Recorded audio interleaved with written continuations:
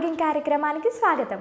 ఈ రోజు మన ఆరోగ్యం కార్యక్రమంలో అసిడిటీ దానివల్ల కలిగే నష్టాల గురించి తెలుసుకుందాం.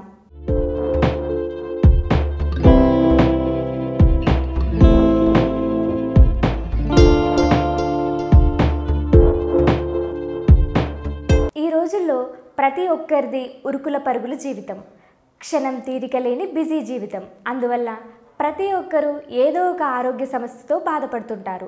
ఆధునిక జీవనశైలి కారణంగా ఇలా ఎన్నో రకాల వ్యాధులు చుట్టుముడుతుంటాయి. అలాంటి వ్యాధుల్లో గ్యాస్ట్రైటిస్ ఒకటి. ఎసిడిటీతో బాధపడుతున్నప్పుడు ఏం తిన్నా ఛాతీలో ఒకటే మంటగా ఉంటుంది. పదే పదే పుల్లటి వేల్పులు వస్తూ ఒకటే అసౌకర్యంగా ఉంటుంది. పొట్టలో ఉండాల్సిన ఆమ్లం గొంతులోకి ఎగదొక్కుని రావడమే ఈ బాధలన్నిటికీ కారణంగా చెప్తారు వైద్య నిపుణులు. ప్రపంచ జనాభాలో 40% జనాభా ఈ సమస్యతో బాధపడుతున్నారని, అందులో 80% నాన్ అల్సర్ డిసపియర్ జీఈఆర్డీతో బాధపడితే మిగిలిన 20% గ్యాస్ట్రిక్ అల్సర్ల క్యాన్సర్లతో బాధపడుతున్నారని గణాంకాలు చెబుతున్నాయి. మొదట్లో చిన్నదిగా కనిపించే ఈ సమస్యను అలాగే వదిలేస్తే చివరకు మనిషికి కంటి నిండా కునుకు లేకుండా చేస్తుందనే నిజం తెలుసుకునేసరికి జరగాల్సిన నష్టం జరిగిపోతుంది.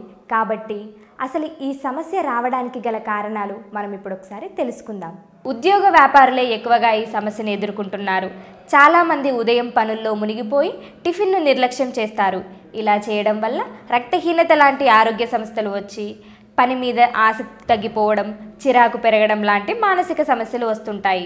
దీనికి కారణం శరీరానికి సరైన పోషకాలు అందకపోవడం, టైంకి ఆహారం తీసుకోకపోవడం కూడా దీనికి ఒక కారణం. మనం తినే ఘన రూపంలో ఉండే ఆహారం శరీరంలో జీర్ణం కాకుండా కుళ్ళిపోయి పులిసిపోయి చివరకు విషంగా మారి అందులో నుంచి విషవాయువులు పుట్టి గ్యాస్ట్రిక్ సమస్యను దారితీస్తే, మనం తినే ఘన రూపంలో ఉండే ఆహారం శరీరంలో జీర్ణం కాకుండా కుళ్ళిపోయి పులిసిపోయి చివరకు విషంగా మారి అందులో నుంచి విషవాయువు పుట్టి గ్యాస్ట్రిక్ సమస్యకు దారితీస్తుందనే నిజాన్ని మనం తెలుసుకున్నాం.